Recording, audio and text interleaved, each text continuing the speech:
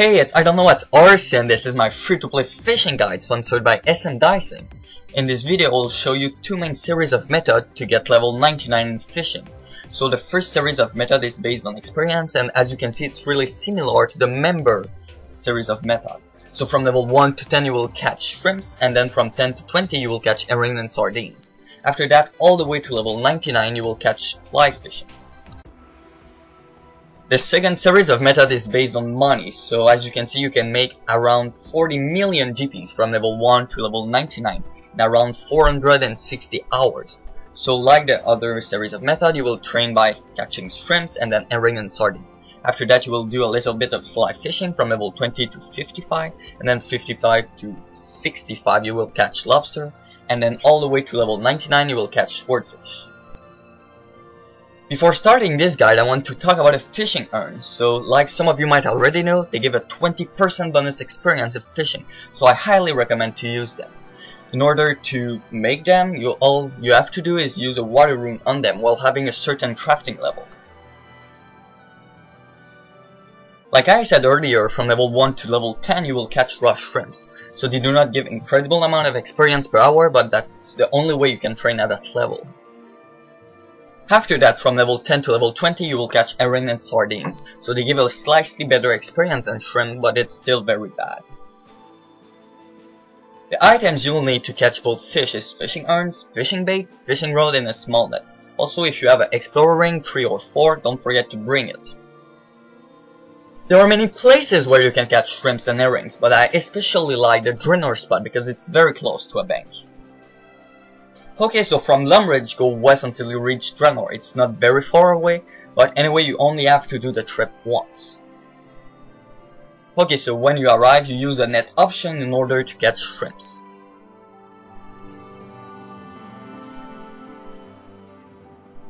So you will do this until you get level 10, and after that you will start catching herring and sardine. To do this you select the bait option of the fishing spot.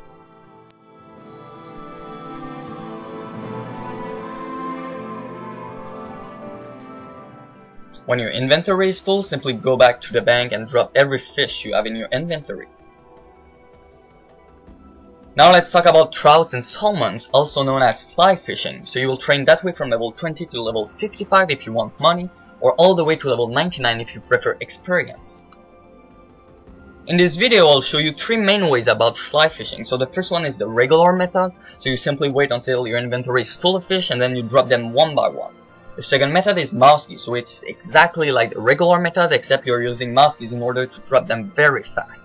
So with this method you then expect around 60k experience per hour in fishing at level 99, so level 20 to level 99 should take around 220 hours. The third method is low alchemy, so instead of dropping the fish you will cast low alchemy on the fish you will catch in order to get rid of them.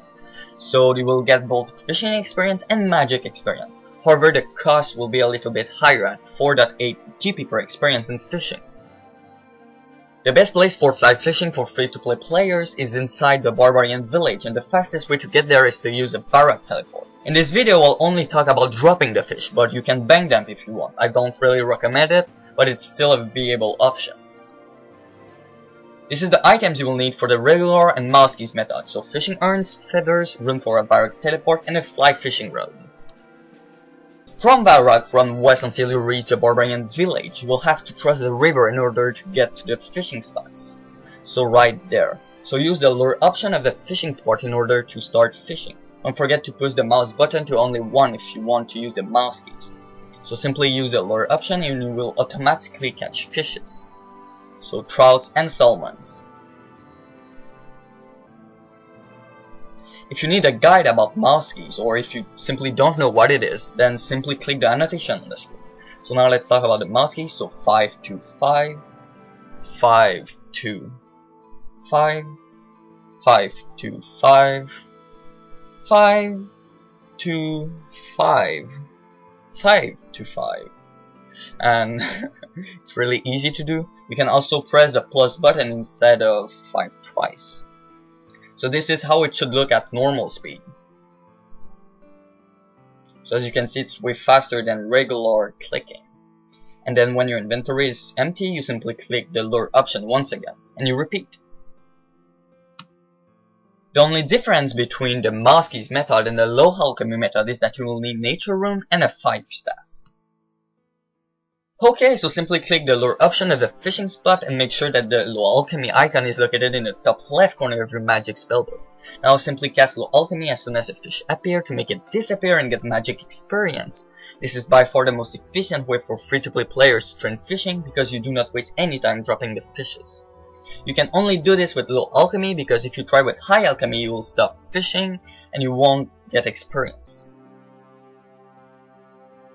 Now let's talk about the second series of method based on money. So from level 55 to 65 you will catch Lobster. They give around 50k GP per hour. Then after that, from level 69 to 99 you will catch Swordfish. You can expect to make around 40 million GPs. The items you will need to catch Lobster and Swordfish are fishing urns as usual, lobster pot or an harpoon, and if you have an Explorer Ring 304, bring it. The only way for free-to-play players to reach Karimja where the fish are is to use the port Sardine, and the fastest way to get there is to use an Explorer Ring or a home teleport. Please take note that there is a guy in the island that can note your fish, so you do not have to go back to the Draenor Bank. You can stay on the island forever. Okay, so teleport to the cabbage field with your Explorer Ring and run south to Port Sardine. You want to go to the middle docks and talk with one of the sailors there to be teleported to Karimja. Once you're in the island, run northwest to the fishing spots. So right there, use the cage option if you want to catch lobster and use the harpoon option if you want to catch swordfish.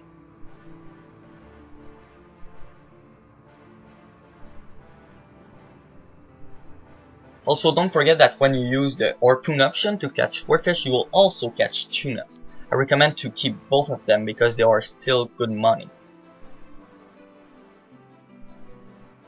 When your inventory is full, or if you want to bank or note them, run southwest to reach the guy that can note your items.